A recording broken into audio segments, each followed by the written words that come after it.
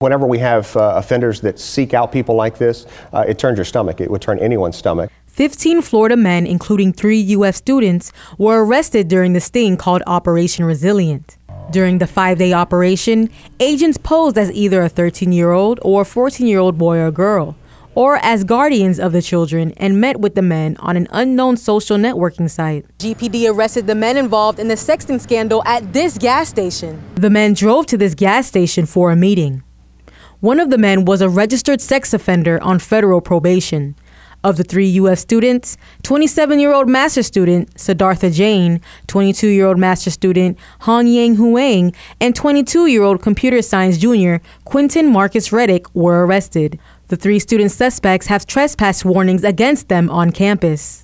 This should be a strong reminder to parents that you need to know what your child is doing online. The dangers on the internet are very real. All of the men were arrested on charges of soliciting a child to commit a sexual act, unlawful use of a phone, and traveling to meet a minor for unlawful sexual contact. Just be involved with your children, have an open relationship, ask them what something is, and just know what to look for in deception of your own child. VoleerThomas, TV 20 News.